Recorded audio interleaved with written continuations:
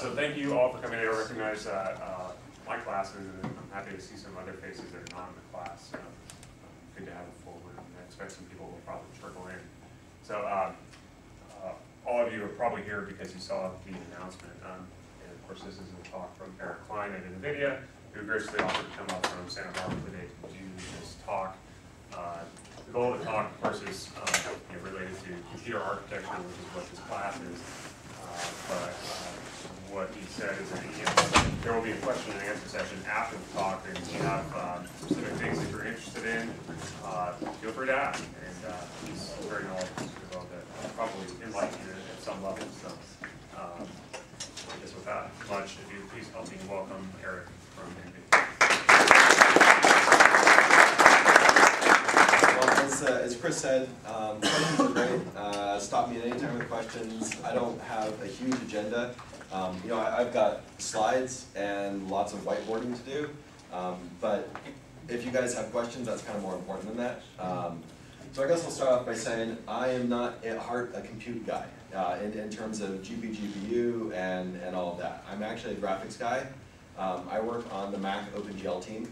I'm one of the senior engineers working on the architecture of the Mac driver. If you have complaints about the Mac driver, talk to Apple. If you have praise, talk to NVIDIA. No.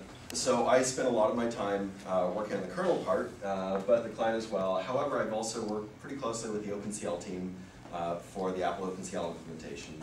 You can't work on the GPU and a graphics driver for the GPU without having a really good understanding of how the whole architecture works, including the compute pipeline. So I can talk a lot about the underlying hardware and how it works. I can give you kind of a high-level overview of CUDA and how things in CUDA work.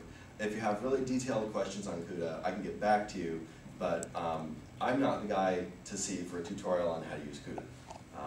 That being said, I'll just dive in. Also, I should say that these slides were written by one of our research guys, David Lupo, who does a lot of research in compute evangelism. I've stolen pretty much wholesale from presentations he does, because he does a lot of these presentations, and I'm more of a geek in the trenches. So I'm probably going to power through his slides a little bit so that we can do questions and kind of some more low-level information about how the driver really works. But if at any time you guys want me to take some more time, spend a little bit more on something, please let me know and I'll stop. So kind of before you can talk about where we're at today with graphics hardware, you have to talk about where we come from. So obviously people have been thinking about 3D for a very, very long time. A very long time. It's taken a long time to get to where we are. I mean, you guys probably saw little CAD programs showing basically this 10, 15, 20 years ago. Obviously, that was old then. Actually, early graphics hardware started in the 70s. There was no such thing as computer science back then. I mean, there kind of was, but all the people doing this were mathematicians. Even computer hardware guys, yeah, whatever. It was mostly all mathematicians. And if you talk to anybody who's been around in computer science and graphics for very long, they're all like, oh yeah, we don't even know what computer science is. We all came from math. And you hear about all these traditional graphics algorithms. All of them came from mathematicians. And this was really pretty cool back then. Now we're like, eh. All right, fast forward a long ways. In the 90s, Silicon Graphics started working with dedicated graphics hardware.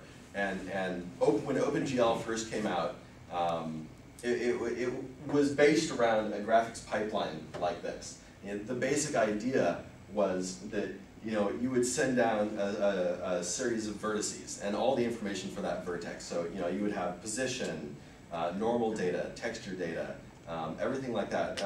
All the stuff that would say what to, describing what this particular vertex in space and all the attributes about it.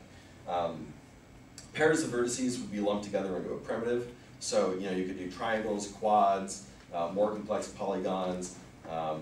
Under the hood, the hardware pretty much turns everything into triangles, no matter what. So anything else aside from triangles you do, there's some fancy stuff going on to turn it into triangles. those vertices, before you turn them into triangles or anything else, we actually do all sorts of transforms on the vertices to get them into screen space and eye space and everything like that. So if you've taken any graphics classes, you've seen matrix transforms that, you generally have a model transform that transforms your particular model into world space, and then some sort of projection transform that turns world space things into screen space things. And I won't spend any real time on that, but that's kind of the key to here. Triangle setup and rasterizations, after you've done transform and lighting work, you'll actually be taking all of your vertices, turning them into primitives, and clipping those triangles maybe into smaller triangles, and actually rasterization, which is the process of taking those final clip triangles and turning them into a ton of pixels.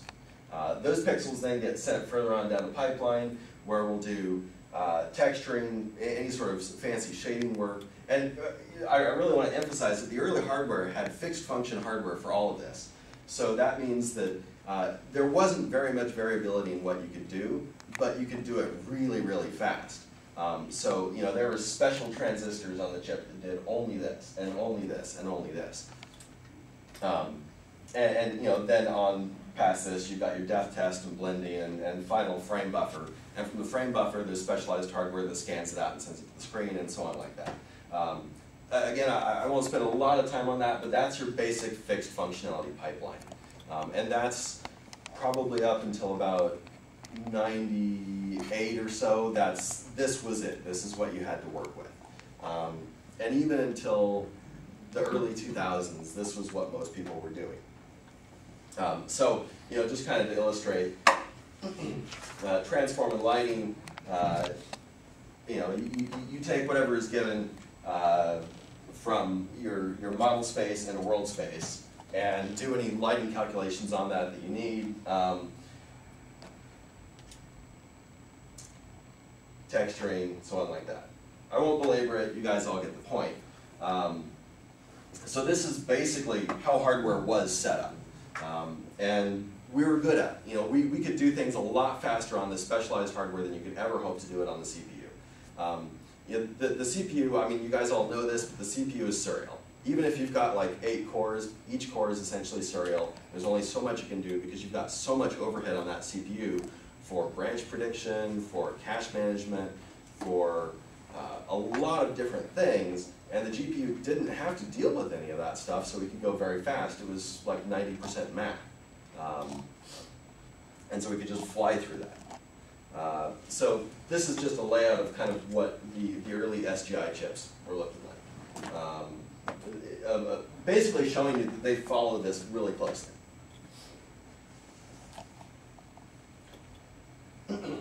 So, as time changed, things got more programmable. This is starting, I want to say around 2000, but don't take my word for that.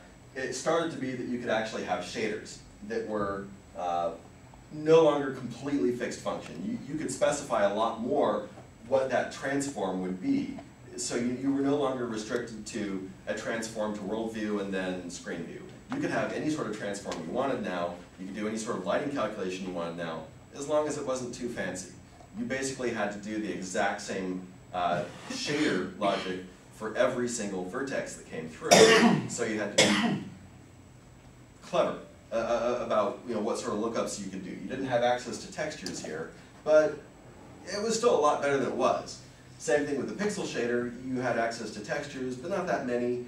You could do some kind of interesting things, but it was that you maybe could do everything you could do in about 128 assembly instructions, which was pretty primitive. And then things started changing, right?